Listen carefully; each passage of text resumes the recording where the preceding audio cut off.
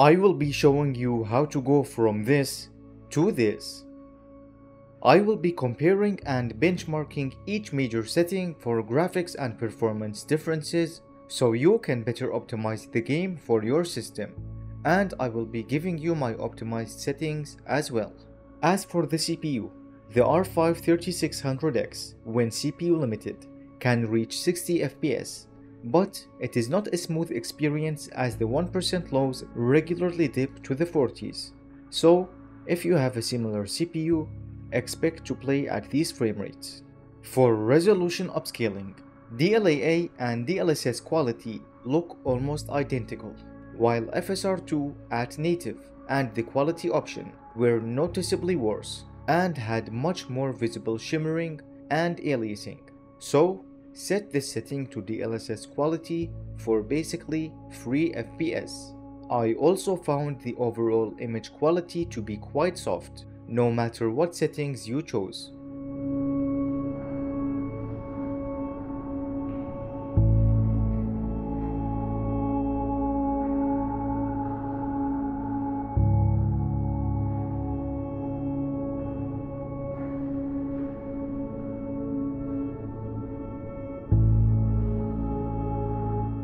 Thanks to one of my viewers, I was alerted that the post-processing quality setting has a bigger impact on performance if set to high when using upscaling, as high post-processing does its thing at the final output resolution, while low does it at the internal resolution.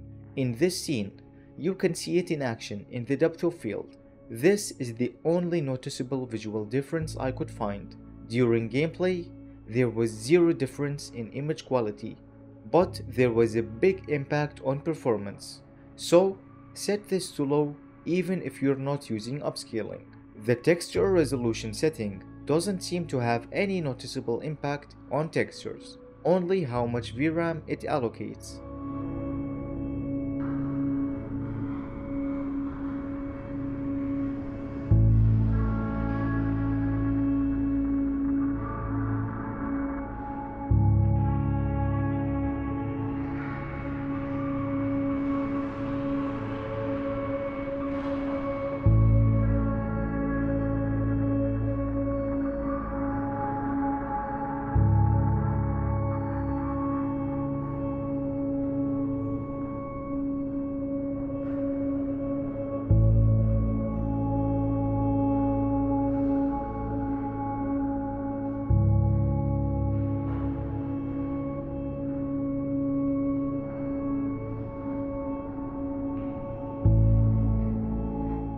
There is very little difference, if any, between the volumetric spotlight quality options. Set this to medium, as high can really impact performance whenever there is a scene with a lot of volumetric spotlights.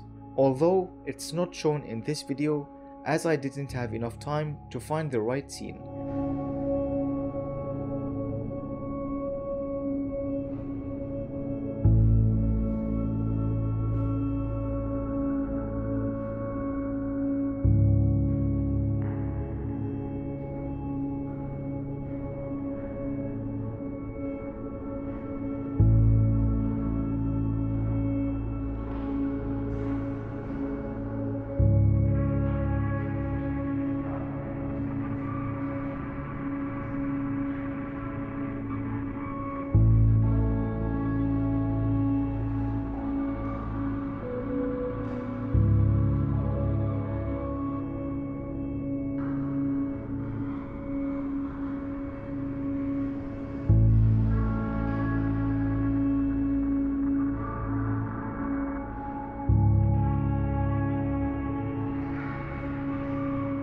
The shadow detail setting is most likely broken, as I couldn't find any difference in the many scenes I tested, and the performance is identical as well.